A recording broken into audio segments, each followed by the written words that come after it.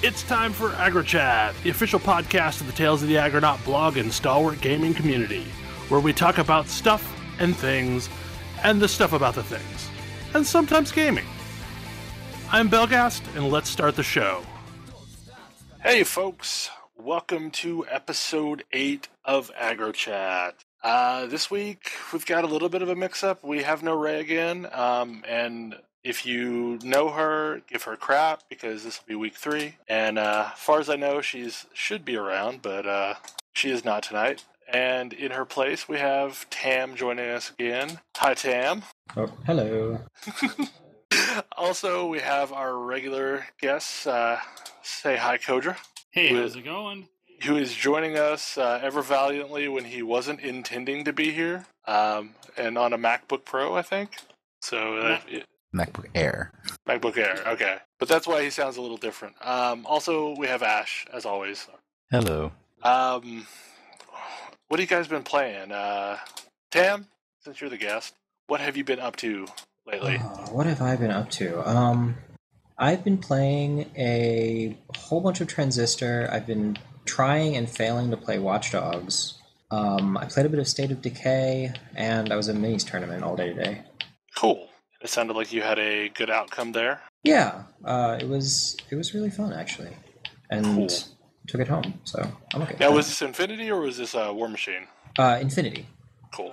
It was a good time. Kodra, what have you been up to? What have you been playing? So, the only video games I've played at all this week was the League of Legends Night Newbie Night, which was a lot of fun, and anyone in the Alliance of Awesome community should definitely show up, because we're going to be having those weekly, it sounds like now. Yeah, we're totally going to do them Thursday nights. I think either do it the 9 o'clock time frame that we did, or maybe a little bit earlier, but maybe we'll split the difference and do like 8:30. It was a ton of fun. Yeah, but beyond video games, I also got together with a board game group twice this past week. Once on Memorial Day for an all-day gaming thing, and I played Love Letter, Down Moody, and capped it all off with a Galaxy Trucker, which is always fun. And I also played this week a game which was really interesting. It's a live style game where you're explored and interacting with each other, and it's for a first time game. It was like about 4.5 hours, and it was midnight, and we were like, yeah, we're about off, so let's just call it. Very cool. I know at one point you wanted to talk about Galaxy Truckers, but I've never played the game. Galaxy Trucker is a really, really cool game, and I'm sure we'll bring it up at some point. Yeah. Okay, Ash, what have you been up to? I feel like I've been bouncing around between lots of different things this week. I got roped into playing Ib and Ob, which is a deceptively difficult co-op platformer. Oh, right. I played that as well, with Ashgar. And that was really freaking entertaining listening to you guys play it. Like, I don't remember what I was doing that night, but it was funny. That game looks so adorable. It looks so simple and adorable. And it's like the kind of game that I was like, hey, it'll be a nice, like, let's hang out and play and chat, and, maybe this is a game for, like, 12-year-olds, but it's fine. And no, it it's broke not. our brains. Belle, it sounds like me and you are going to have to play this one. I know, yeah. So that we can have an experience. Oh my god. It's totally worth it. It just came out on Steam. It took you, 45 minutes for one of those maps, I think? It took us 40... It took us a while. There was at least one... We only got to, like, the 5th level. Where we just sat there and stared at it for, like, half an hour. That's funny. Anything else? Bit of League of Legends, bit of ESO. Now that WildStar's out, a bit of WildStar. Actually got a Wii U to play Mario Kart, so a bit of that too. Man, how about them blue shells? I'm not sure if I'm that devoted to Mario Kart. Let's not talk about blue shells. I love Mario Kart. It was what ultimately got me to buy a Wii, but let me just say that the XKCD comic is correct on, the topic of profanity. Oh, it totally is. Like, I feel like Mario Kart and Super Smash Brothers are what sells Nintendo consoles, but I don't know. Like, I kind of want a Wii U, but I kind of also don't want a thing that, like, I have a Wii and it collected dust, so I gave it to my mother-in-law when she had when she was having basically physical therapy after she broke her shoulder. And she thought maybe like Wii bowling would be good physical therapy for the hand she had lost feeling in. And it's now collecting dust at her place. So yeah, I don't know. I don't want another one game console for me. I have my rule for consoles. 5 games. 5 games before you want it. It's got to be 5 games that I want to play that I can't play on something I already own. That is actually a really damned good rule. And at least 3 of them have to be out, and the other 2 have to have release dates. So the funny thing is that's probably about where I was with my 3DS purchase. There was that many games that I wanted to play, if not more. I also had no DS, so I mean, there's a whole DS library that I never got to play. But that sounds reasonable. I just don't think we're there yet on the Wii U. The Wii U is getting closer. I kind of am, because I like the Mario games. I want to play the Pikmin. And I missed Wind Waker when it came out the first time. Yeah, I played Wind Waker on GameCube. Yeah, I like Pikmin. I don't live close enough to enough people to want to play Mario Kart. I don't love Smash Brothers the way a lot of people do. That's unfortunate. I feel like Smash Brothers is one of those things that you had to grow up during a certain window to be really into it. I don't know. Maybe I'm completely wrong with that, but like I missed it. My Smash Brothers was called Power Stone. I remember Power Stone. Power Stone was delightful. But I'm too young for Power Stone. It's a similar kind of game. I mean, it's not exactly the same, but it's close enough, and it was the game that I was into. Actually, Power Stone 2 was amazing, but... No, my fighting game is Marvel vs. Capcom. That's what got me into fighting games. So, Smash Brothers was the first fighting game that made me feel like I wasn't incompetent at fighting games. So, and in many ways, trying to go back to other fighting games just frustrates me. Like, I like the ease of use of Smash Brothers. Yeah, I don't know. Like, I've played a little bit of it, but it's the kind of thing that I want to play with a bunch of other people that I know, but not really by myself. Like, I will probably pick it up for 3DS. I will probably pick it up for 3DS because I know pretty much everyone that's on this podcast right now will end up picking it up. Maybe picking what up? 3DS or the Super Smash Brothers for 3DS. I might just wait for the Wii U one, but I don't know. It looks like it might be entertaining because I'm far more likely to play my 3DS than get a Wii U. Smash Brothers is a game that I would probably buy, but I am not. It's not going to sell a console for me. Okay.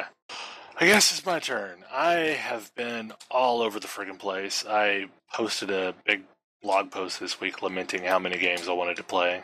I feel like I'm not really giving much playtime to any game at the moment. We tried to do the dungeon night on Wednesday and it didn't quite make, but Thursday we had the league night and it was really fun. And I think it will probably spread to more people. Because I know there were a bunch of people that said they wanted to attend but couldn't attend that week for whatever reason. Still working my way through the veteran content in Elder Scrolls. I am, just a few quests into Auradon. Then today, I got home late from this crazy wedding and finally got into WildStar and created my Chua Engineer and an Exile that I will probably never play. And other than that, I feel like I just haven't had a lot of time to play much of anything, or at least play much of anything seriously. Like, I can't remember the last time I streamed anything on Twitch. I also know that I have to do Final Fantasy V, as Ash keeps reminding me. And I did play a little bit of that earlier. So that's pretty much my week. Bunch of stuff happened this week, and I'm not really remembering what, but I know the biggest thing is that today the WildStar Head Start began. We're so good at this. We're so good at counting. I know. Yeah, so I think most of us are playing it. I don't know. Are you playing it, Kodra? I'm not playing it currently. Well, I haven't picked it up I'll wait and your guys' impressions on it. Ever since I landed on playing the Chua Engineer, I've really enjoyed it, and especially now that I have found the add-on Steer. Yeah, Steer makes the game for me. Well, Deadlock was okay. I mean, it made it better, but Steer operates so cleanly. And for those listening, my main problem with WildStar from day one has been that I felt it should be an action combat game. It did not make sense for it to have both ranged-based cone-type attacks and have a WoW-like driving scheme where you move with WASD and just the traditional limited mouse look. Because it gets really spastic when you're trying to move out of stuff on the screen and cast your abilities and make sure you're pointing your cone in the right direction. It just felt like permanent mouse look made a lot of sense. And Deadlock was an earlier add-on that allowed you to toggle back and forth between the two, but it seemed like I was always in the wrong mode. So I was constantly interacting with the quest giver and then backing back out and turning off Deadlock and then interacting with him again. Whereas Steer does a really clean system where anytime you're moving, it's in mouse look, and anytime you're holding still, it's no longer in mouse look, which makes it just about ideal for questing, etc. You can also turn it on, like make it a toggle, which I've been playing with. Yeah, and I'm probably going to set a toggle so that I can turn it off if my party is in combat, but I am trying to turn something in. Yeah, because I ran into that earlier today. But yeah, it definitely makes the game, 100% better for me to have it perma-mouse look. What are you guys' thoughts so far? I know, Ash, you've played a hell of a lot more than I have. Yeah, that add-on is absolutely required for me. At this point, I can't even imagine playing the game without it. Which is weird, because the original Deadlock was developed by one of the game's actual UI designers, but I guess he didn't have time to actually make it part of the game. So it feels like it picked up the should slack. be part of the game. I mean, it definitely feels like it should have just been something you could toggle on and off, but... I agree, and I guess so did he, but he didn't have time to do anything about it. Yeah. Game in general, what are your thoughts? It's okay, I guess. I keep hearing it gets better at later levels, but I still haven't gotten to the levels where I guess it gets better. It seems just kind of simple, like from 1 to 10-ish. Right now, to me, it feels like kind of a better take on WoW, maybe? Like, I hate the constantly comparing it to WoW, but to me, it's a very WoW game. You kind of can't help it with the art style they went for, and It's like WoW done a little bit better. In some cases. In some cases. I'm just hoping that they also take other cues from WoW, and you wrote a lengthy blog post about this, to where... Not make their classes completely screwy? Yeah, exactly. Like, as many problems as, we've had with WoW and other people have had with WoW, they have done a pretty good job of balancing the classes to where no one was useless. And, unless you play a rogue, I guess. Well, rogues still do insane damage. They're just very pigeonholed. Like, especially late expansion, rogues do almost better damage than anyone else can possibly do. And that's been true for almost every expansion. They're just weak early expansion. But I don't know. I'm still kind of up in the air about whether or not I'm super excited about it. I'm trying to give it a full try, mostly because, like I said this week, I did not expect to like Final Fantasy XIV. I totally did not expect to want to play that, and I really enjoyed it. I really enjoyed my time playing it. So I'm hoping WildStar is going to be another case of that. Like, I really want to give it a try, because I want to like WildStar. There are things about it that I find very appealing. Also, that you are awesome.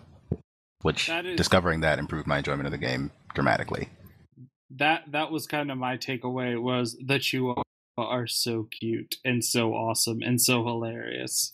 It's the Chua animations that make the game for me. Like, the land roll thing that they do after a double jump is just amazing, and it makes me want to do it all the time.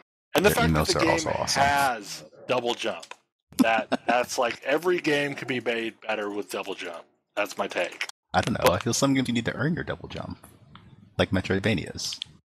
Oh, speaking of Metroidvanias, I finally got around to playing the Saturn version of my favorite game ever, Castlevania Symphony of the Night. And man, being able to play as Maria is really a joke. And I did not realize that was the case. Because apparently they give Maria, when you start, every single collectible item, which means she can do everything from the beginning, and none of the There's no progression. Yeah, none of the progression even makes sense. So it was really weird. Yeah, because like I was just running around. I'm like, oh, so she already has double jump. Okay, well maybe they did that because of some other reason. And I happened down a hallway, and they had one of those blue locked doors that you don't get to open until much later in the game. And boom, she can open it. Okay, well, yeah. Apparently, she has everything. So yeah, and that was unfortunate because I was kind of looking forward to playing Symphony of the Night from a completely different character perspective, but instead they kind of made it a joke. Sort of a pity. So, last week we talked about Transistor from a gameplay standpoint. This week we have all beat it. In fact, I think I was the only one in the last show who had not beat the game. From this point on, I am going to post big spoilers when I upload this that we are going to talk about the game's story. And that's going to entail lots of spoiling the surprise. So if you are planning on playing Transistor, please skip ahead. Or even stop listening to the rest of this podcast until you've beaten it. Because it is really worth not spoiling the ending. That said... OMG, that ending. OMG, that ending. Man, that ending. That was a sucker punch. I may be in the minority here in that the ending I saw coming. It is all of the moments leading up to it that were the sucker punch. I did see where the ending was going after you finished the fight with Royce. Like, I had figured that's where it was going, but oh man, up to that point, I was not expecting stuff that happened. No, I can tell you the moment I realized it. No, I probably realized it later than you then. Oh, I totally. I did not see it coming. The moment I realized the moment you realized it, yeah. You locked yourself out. How are you gonna? Oh, that line. I was like, why? Oh. Wait, what line? When you leave Red's apartment, the transistor says, "You locked yourself out. How are you gonna?" Oh. Interesting. And wait, you establish. I don't think I went. The what? I don't think I actually went to her apartment. Oh, you totally did. Oh. Did I? It's possible to skip it. It's possible to skip it. She was eating pizza. Yeah. Nope. I missed that part. Yeah, okay, yeah. Like I heard that line. The game does not tell you things that you skip. I heard that line, but that was just shortly after the Transistor went on his whole little kind of sort of freaking out, kind of sort of drug-induced sound phase. Mm-hmm. So I'm like, I just assumed it was more of that dialogue that I didn't think anything of it. Like, okay, no, he was lucid, and you established so early that Red is her own person and is not just blindly listening to the Transistor. Yeah. Hi, you turned left. Yeah. Yeah, that's one of the very first things you do. Well, the thing is there is definite intent there. Like, there is no, this is something that accidentally happened. She was on a warpath to revenge. Oh, yeah. Yeah, like, and she knew that she wasn't coming out of there happily. I totally... Or I guess maybe she did, that actually. Entire apartment scene. That one line haunts me. Yeah. Man, the voice acting for Royce, that haunts me. Just the, like, cold, detached, well, that's the way things are. I think that his accent is a masterstroke. It is the perfect addition to to the rest of his dialogue because it's ever so slightly jarring. Yeah, it's unnatural sounding at all times, and that just makes it all the weirder to listen to. And that very faint twang Yeah. is like, oh, Combined with the electronic sort of delivery. yeah. So to me, it always was the sound of a man. The man was saying stuff in a way of like inevitability. There was nothing he could do about there was nothing he could do. He's like- absolutely broken. He sounded like a man completely unhinged at that point. Like, I totally expected to find him and to have hands coated in blood just sitting there like it's no big deal. So maybe this We'll is note that in turn, it keeps track of how many times you attack that monitor. maybe this is terrible. I was, as you know, but listeners probably don't. I did not have a great couple of weeks, especially the week I was playing Transistor. Yeah, By the you way, picked the wrong game to play that week. it's true. Don't play that game after a breakup. It's not great for your mental state. But oh man, did I identify with Royce? Like, oh yeah, he's totally accepted everything. Yeah. Wow. I was like, man, dude, I feel you, bro. You know those feels. It is possibly it says something about my emotional state that I did not in fact think the ending was sad. The ending was really, really weird. I thought that the ending was the only way it could possibly have ended happily.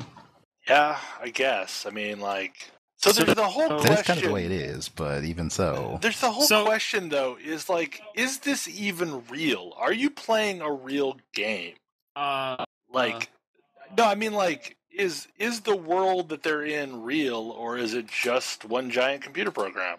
Well... Are they themselves programs? Doesn't matter. They exist as matter. So this is Reboot, the game.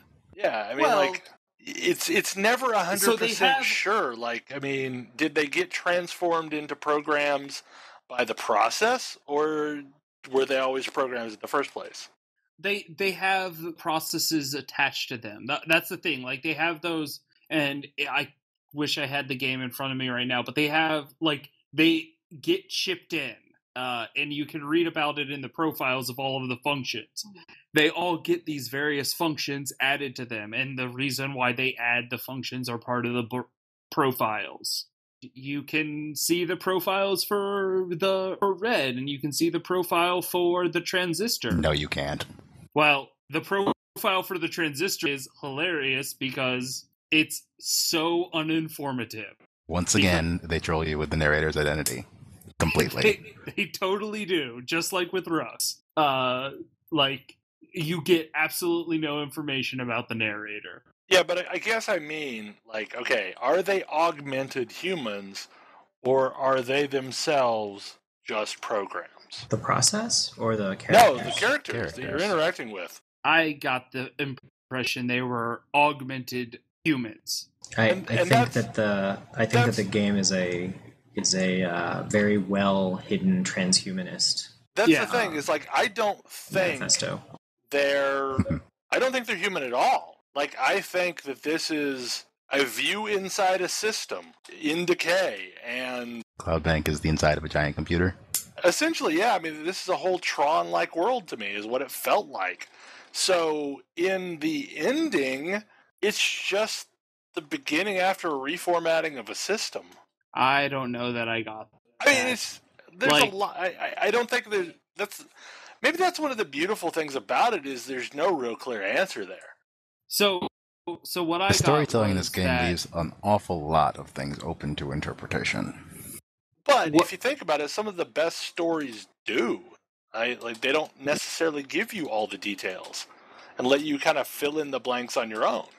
So I am not a huge fan of that just because it reduces the weight of the sucker punch that was the ending. And the Transistor's function was essentially to, like, it could retain the digital existence. There's clearly some part of the human characters in this game that was transcribed on these digitalized functions that the transistor could consume and then query. And in the end, Red was like, I would rather exist inside the transistor with you and live outside here on my own. Well, but from that standpoint, what if the transistor is just the equivalent of an SD card and they got copied over to a different system? Yeah, and that's the thing. Like, so if that was the case, why is the transistor so adamant that she doesn't do it? Because Red's a lot better adjusted than the transistor. The most well-adjusted character in that game is Red, and the transistor doesn't realize it. He's still stuck thinking about the world he knew, and has some difficulty accepting the validity of the other one, I think. There's definitely this weird existence where he exists between worlds. Feel less real as a result of it. It's interesting, man. So your thought would be that it doesn't matter what form of existence she takes, so long, like, as long as her consciousness is still there, she's still there, and she is choosing this new form of consciousness. Yeah, she's just wholly embracing it. Yeah, because she knew something. She knew it wouldn't end well, or nothing would be the same. I mean, everything already changed for her. She had her voice taken. She had, theoretically, we don't know a lot about, the man inside the transistor, but you get the impression that they were lovers. So her entire world changed that night. I think the most I really love the ending, like through this lens, because ultimately she gets her voice back, and she does. That's you kind of get the hint that that's really what she wanted. Like, I like it because the transistor is an unreliable narrator, and Red is absolutely reliable because she knows what's going on, she knows what she's doing, and she knows how the story ends. She just has to handle some stuff. Yeah, it's interesting to see, like, comparing and contrasting Rux to the transistor. Oh yeah, like, Rux is omniscient. He knows pretty much everything about what's going on in the story. He's telling it really past tense. Yeah. The transistor is in the story. It really doesn't know everything. Well, it's totally fallible, and it seems to be the only... Like, Red doesn't really get affected by anything, but the transistor totally can get corrupted. And does during the storyline. I mean, we almost lose him. The transistor's really, really insecure. Yeah. Like, he has a lot of trouble letting go. Yeah, those scenes are actually, I found them a little uncomfortable. When he's talking like he's all drugged up around the spine. Yeah. What happened to the second spine, by the way? Was that a piece of the game I missed? Like, the second time he becomes unstable around the spine, like, that's the last time you see the spine, and it never comes up. You never have to fight it again. Is that... Yeah, I don't recall fighting the spine a second time. You don't. At least I didn't. No, so perhaps that is just an indicator that the world is forever damaged for the transistor. Like, just because you kill the spine, more are going to come. You can't really deal with it. I don't know. See, and okay, back to the whole SD card metaphor. I think what the deal is the transistor is basically a memory device, and the only reason why they get trapped inside the transistor is because if you have a corrupted hard drive, you can sometimes pull files back off the hard drive to write it to something else, but you can't ever reliably write stuff back to the hard drive. See, the more I think about it, the more I'm with Tam on this being kind of a very subtle transhumanist manifesto. This is actually the real meat space that we know. It's just evolved, where there is sort of analogous... There is digital components to the physical bodies. the transistor is a way to convert those physical bodies into a purely digital form. And the man inside the transistor is just having nothing but problems dealing with that concept. By the end of it, Red is willing to accept that in that existence with open arms. She does so. And in that light, it's a lot more like, it's very interesting. So this is the conversation I sort of primed this night with, because it's kind of been eating at me, was story of Transistor a sexist story. I would like to explain the reasoning I was thinking this, and then you can tell me why I'm wrong, because I'm pretty sure I am. So the story of Transistor is about a woman who, for some reason, loses her ability to speak. She loses her ability to communicate with the world and is a silent protagonist, and is accompanied by a male companion, the Transistor, who is her ally in doing battle to these people who have wronged her. And ultimately, at the story, she chooses suicide so that she could exist with her lover again. And on the face of things, that was really disturbing to me. I think that it misses the. I think that misses the detail that Red is priming. Red is a step ahead of the Camerata and the Transistor, in that the part of the reason that she's important is that she's already singing subversive things about the state of reality. She's already a step ahead of, like I say, even the Camerata, because the Camerata are basically, their goal is fast tracking the city into a transhumanist state with the process controlled by them. But Red's already there. It's everybody else catching up to her. No, I think that the sexist problem is actually Sybil. I don't actually think you're wrong, but I don't think you're wrong, but you're not right for the reasons you think. Okay. The sexism isn't with Red, who is a subtly but very thoroughly fleshed out character who continually subverts a lot of things and spends most of the story doing her own thing, even in the face of, her allies telling her not to. Yeah. But and being right about it.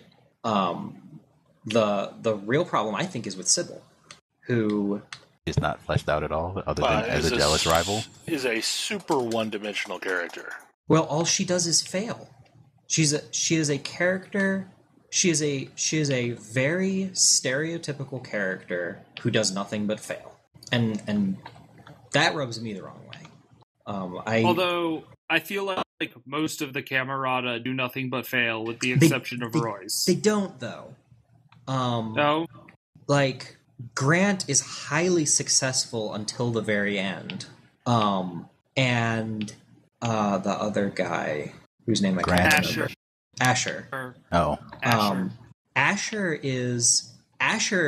is the one who kills himself out of his love for somebody else. Yeah. Ashgar is very clearly deeply in love with Grant. Whether or not that's requited is the game leaves up to your imagination. But he's so attached to him that he kills himself for him to no real end. Yeah. Whereas I don't think that from Red's perspective, I don't think that she kills. I don't think that she thinks she kills herself. Again, I don't think that's where she's. I don't think that that's where her mind is. It's in fact abundantly clear in both the ending and the lead up to it that she knows exactly what she's doing, and it's not killing herself.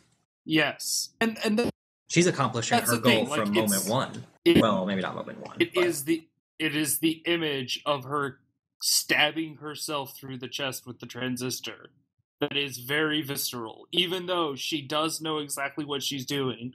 Like, again, it's hard because you have this Transistor who is such an unreliable narrator, telling you that what she is doing is killing. Well, he just doesn't get it yet. I mean, to me, she's basically putting a key in a lock and opening the door. Yep, she is. That's why I think it's a very subtle transhumanist manifesto, because it's an incredibly gut-wrenchingly sad and I agree, sexist ending if you don't realize what Red is doing, or if you don't see things from Red's perspective. Yeah, and the game goes to some pains to point out that Red is notable because she doesn't think like everyone else in the city. She's a step ahead. I mean, they even say that like her concerts cause people to break out into riots because they can't handle it. Yeah. And yeah, it's definitely, oh man, such an interesting story. But the ending. I love the ending, the fact that they end on her saying, like, was it hi? Hey. Yeah. Just hey. her voice. Yeah. Yep. Yeah, I mean it's clean. It's like really simple. It's a great place to end up, and it makes you wonder what happens now, and you can't find out, and you just have to imagine. I'm gonna have to go back and listen to all of what I perceived as sad songs, because, like, man, like the whole lingo of going to the country. Oh yeah. No, wow. I honestly like so. Because I've been depressive lately, I've listened to the soundtrack a lot, particularly the vocal tracks. I'm less than, I mean, and I admit I'm a little biased presently, but I didn't really find the song sad. I think the only song that I find sad is Signals. All of the other ones. You don't think In Circles is sad? No, I think In Circles is a gentle reminder. I think it's almost triumphant, but it's a gentle reminder. I mean, say what you like about about songs in minor keys, but which I actually don't even know if it's in a minor key. Likely is. Not sure though. But because it's about taking care of yourself from the perspective of somebody who is telling you to do so. Then there's the flip side of that, though, is it sounds like you're in trouble and you can't take care of yourself. Yeah. Sounds like everything is not all right in the world. Very rarely. And this person is not helping. Well, she does what she can. She won't save you. Well, alternatively, maybe she doesn't think you need to be saved. Maybe she knows what's going to happen to you and thinks that's the right path. I don't know that saving somebody is necessarily always the right choice. Well, and another element that I thought was weird was just the relationship between the Transistor and Red, because at times it's almost brotherly. It's a very, I mean, it's this whole he's trying to protect Red from the world vibe, but not doing a very successful job of it. And he knows that she's more than capable of taking care of herself. Like, there's not even a question. Like, there's not even a question in his mind that she's capable of handling herself. Well, and there's also like this subtle undertone that it feels like he's trying to be needed. Yeah. That he isn't really that needed at the end of the day, but he still wants to be needed.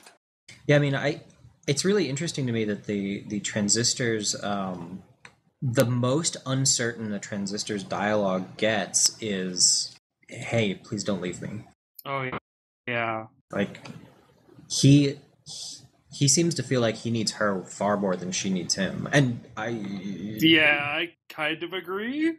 And he's not really wrong. Well, and that's the thing, is like to some extent it flips the traditional gender narrative 180 to where you have Red, who is the confident, strong person in this relationship, and the Transistor very much not at all. Yeah.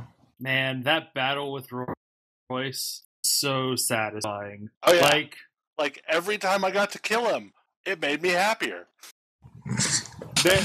That was a very thoughtful turn-based game. Very visceral rush. the thing I liked the most about it was the fact that it followed the same rules you had. He's got a transistor, he's got abilities, and you got to knock him out just like he'd have to knock you out. Except it actually goes the other way around. He gets more abilities as the fight goes on. It's true. Right. Yeah, he changes abilities as the fight goes on. But I guess he has one more than you can have. I think he's got 5, and you can have 4. I don't know. He didn't get a chance to demonstrate very many abilities when I was fighting him. Yeah. Oh, I just went to town on him, and I was constantly breaking abilities.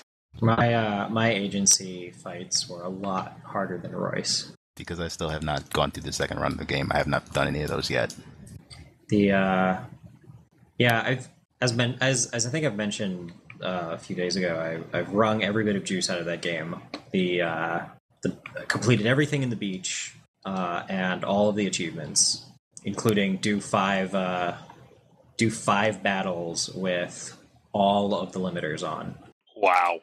By the way, that's really hard. So, especially yeah. if you decide to be a clever asshole and and do the first 5 fights the first 5 fights you possibly can in the game. Guess what? Fight number 3 is Sybil. Sybil would be rough with limiters. Sybil is really hard with 10 limiters on. Well, honestly, Yeah. at the point at which you fight Sybil, it is a really freaking hard fight. Yeah. Yeah, the You don't first time? have- Yeah, absolutely. You don't She's have hard a the lot first time. to use. She's not that hard the second time, but oh god, that third time. I'm just glad I didn't have to deal with the spine. I think the spine would have been worse. The spine was a rough fight. Spine is bad. The spine was rough both of my playthroughs. I did okay at the spine the first time through, but it was when I was experimenting with how help worked. Turns out it can take a lot of shots for you. I like help. So I like my Digipuppy. I'm in a weird place with this game right now because I almost entirely played the game for the story. And once the story was over, and knowing that it's not really going to change going forward, and I'm pretty sure I talked to everything I could talk to, I don't have much desire to play through it again. For me, it was seeing the game again in the what's this called?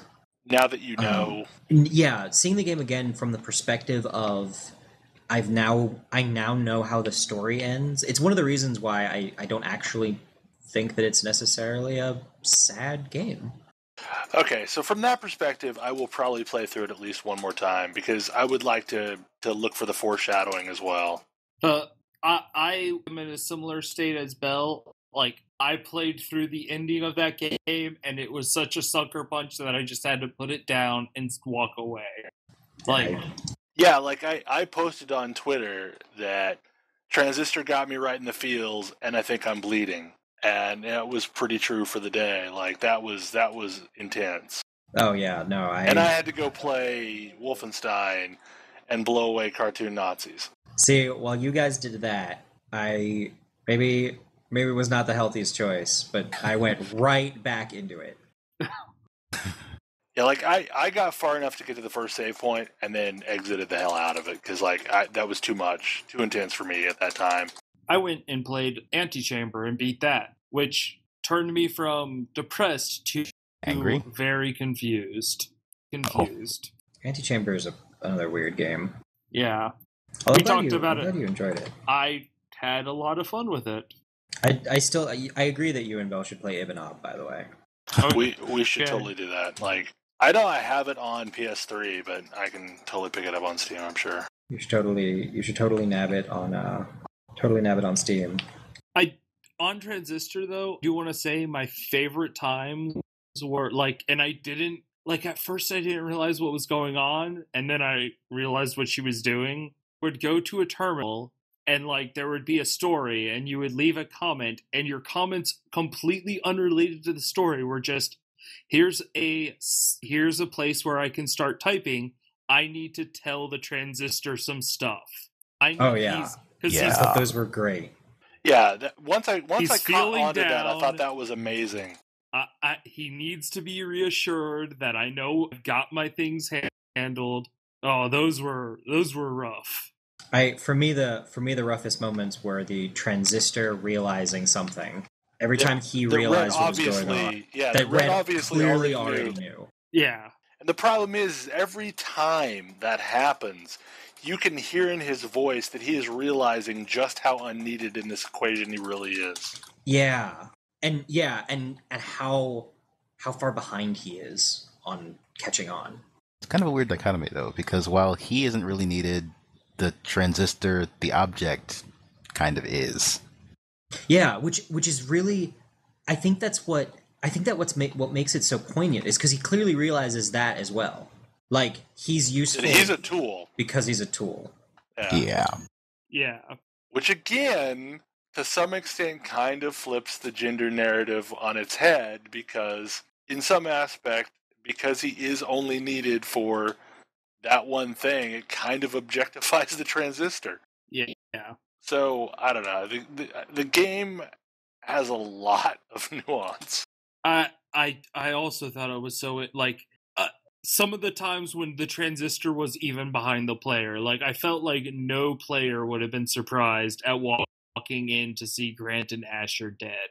Transistor was like he was a little bit slow on the pickup, but it was intentional, I believe. Well, and the thing is okay. So back to the transhumanist side of things. Is he really slow on the pickup, or is it just an incomplete copy? I get the impression that that's actually that is in fact his personality. Yeah. Like just because you go into the computer doesn't mean your personality alters or shifts. Like it's still you, you're just taking on a different form. That's sort of the philosophy of transhumanism. Yeah, but during the tale, you're obviously seeing that he can be affected by, the fact that he is now a computer. Yeah. So I don't know. Like, I that's an unanswered question for me.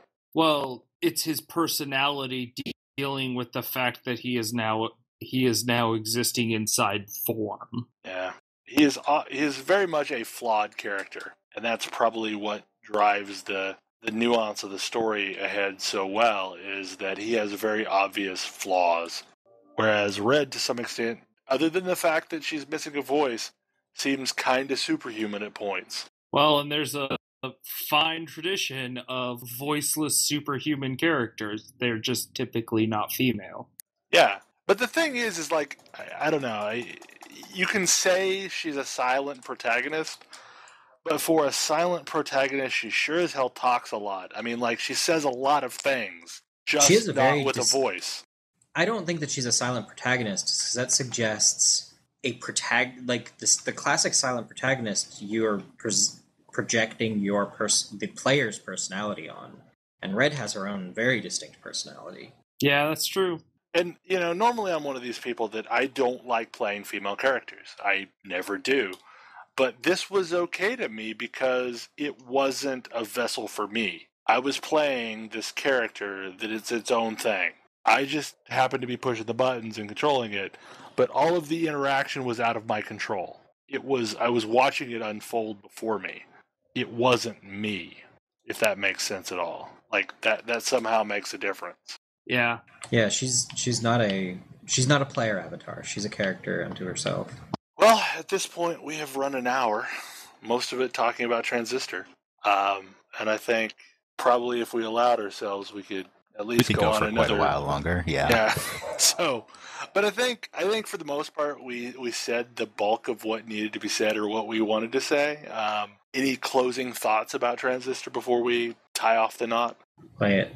Yeah, definitely. What he said. Yeah. I mean, you shouldn't actually hear me say this if you haven't played it. At this point. But if you are, play it, because seriously, even now that you know, it's still well worth the playthrough. The dialogue, the writing is amazing. The music, the art design. It's a visually amazing game. The voice acting. Yeah, I mean, and I think that the quote-unquote set design is just phenomenal as well. And the differences between the process and the very, French noir design before the fall of Cloudbank, it's a beautiful game. Anyway, that's probably all we have time for tonight. Thanks for listening, and let's run down through the how to reach people. Ash, where can we find you? I'm at hidden_wings on Twitter, and I'm also at the blog at ashfang.com. Kodra? I am at Kodra22 on Twitter, and I believe I'm at Kodra22 on Anook, or at Kodra. One of those two.